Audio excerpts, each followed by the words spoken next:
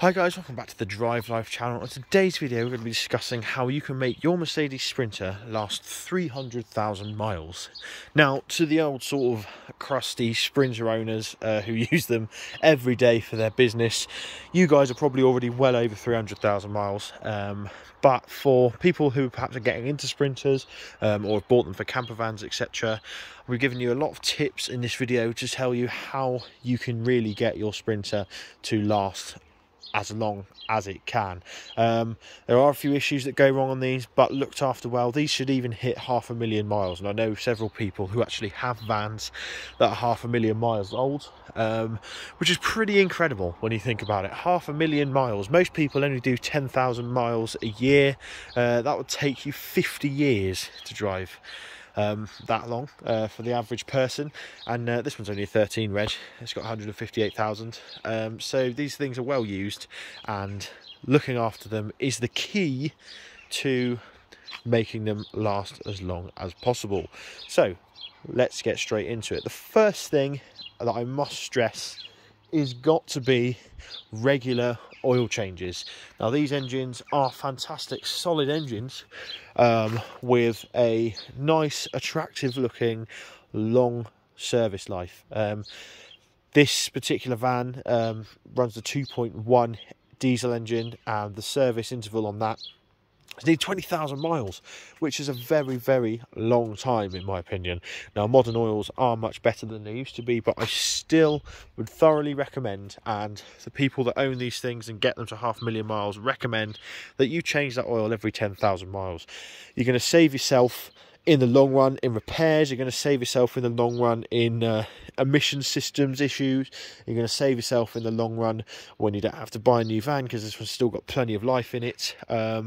By 20,000 miles, the oils just aren't as good as they used to be, and we want to give our engines the best chance that they can have. Now, if you're not doing mad miles, say you're doing it 3,000 or 4,000 miles a year, if you're having your Sprinter as a camper van, you're not doing that many miles, then I would recommend at least once a year just get that oil changed. It's not expensive to do if you know how to do it yourself, and I'll make a video on that when we come to do it.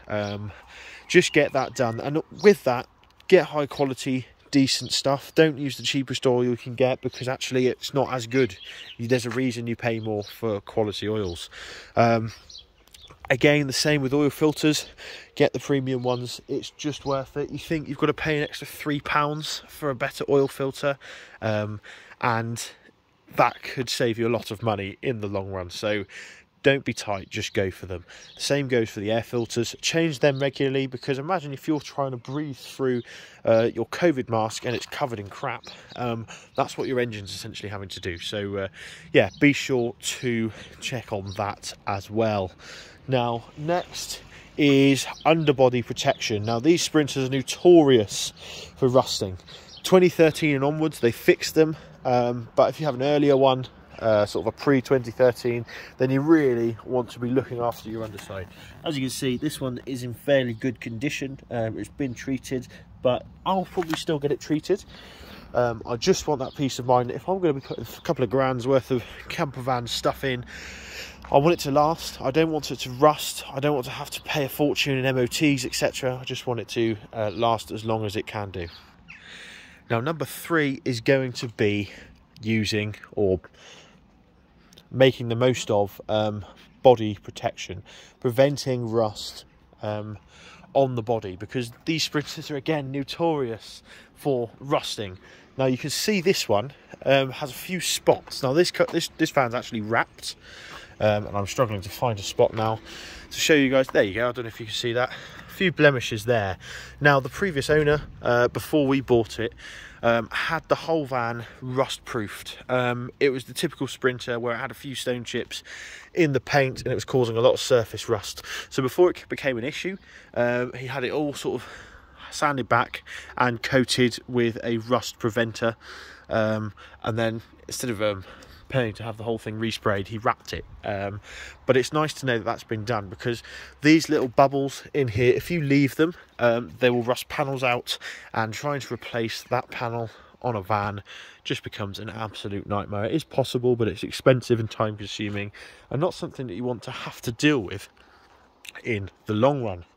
Now, fourth and final way to, or thing you need to do, you need to be doing all of these things, you can't just pick and choose, is ensuring that you drive your Sprinter nicely, I suppose.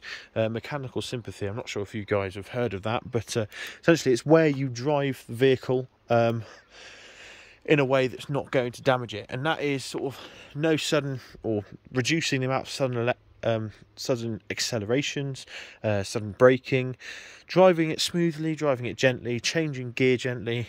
All of these things reduce wear. Heavy use on a vehicle was one of the biggest reasons these vans fail. Now, I know, like I said, we've got friends who drive these things and use them for their business. So I'm just bringing you inside because it's comfy.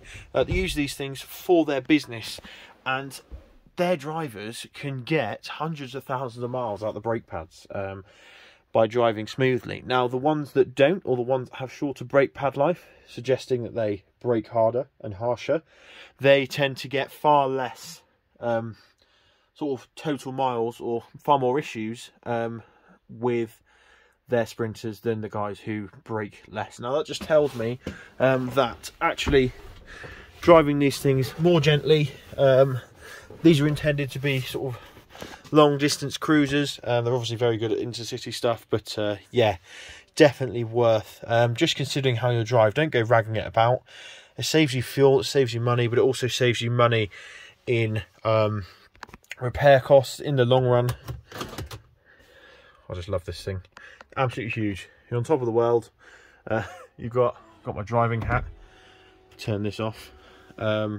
Just a lovely, lovely thing to drive. Really is the Mercedes of vans. So yeah, thanks for watching. Don't forget to like, comment and subscribe. Let me know your thoughts. Let me know your Sprinter ownership stories.